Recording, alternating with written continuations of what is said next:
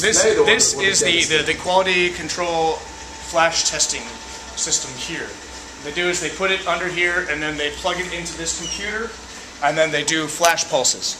And then this for each cell of panel. For each cell of the panel. Each cell of panel. Okay. We get all the data about the cell. It'll show, and then they can use this information to determine.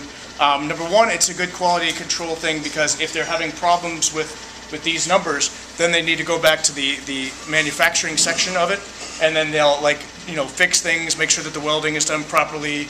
Maybe there's some misalignment, maybe there's some misstep in the manufacturing process. So this is a unique tool not only for the consumers on the back end to ensure that quality is maintained, but it's also good for the factory, who can ensure that the product that they send out is going to be top efficiency, top quality. Now, these systems were all designed in Japan, and they're also utilized in Germany. And what they do is they minimize the amount of issues that arise by having a very streamlined, very easy manufacturing process, which it lowers the amount of money that it costs to manufacture them.